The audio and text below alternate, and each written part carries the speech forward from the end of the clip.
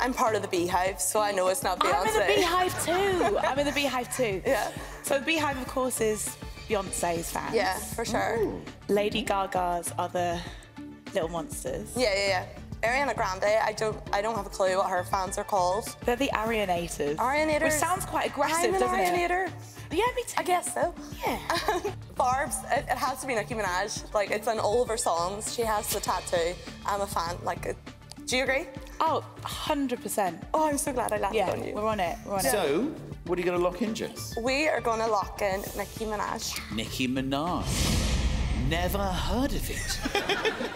So, it's for the perfect start. For £10,000 in the bank, your continued place on this wheel, removing pop music. Is it Nicki Minaj? It is! What a start!